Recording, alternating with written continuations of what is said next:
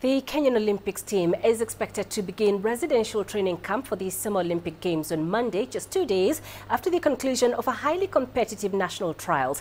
After a surprise field qualification process that witnessed world and Olympic champion David Rudisha losing at home to former world junior champion Alfred Kipketer and Ferguson Rotich, a team of 31 men and 19 women comprised of sprinters, hurdlers, mid and long distance, marathon and field athletes will be in camp for 4 weeks before flying out to Brazil. 5 more athletes were given wildcard entries to Olympics as team officials remain optimistic that Kenya will tame its doping crisis. Meanwhile, former world champion Billy Conchela has played down concerns about Zika virus as Kenyan team prepares for the global sporting extravaganza.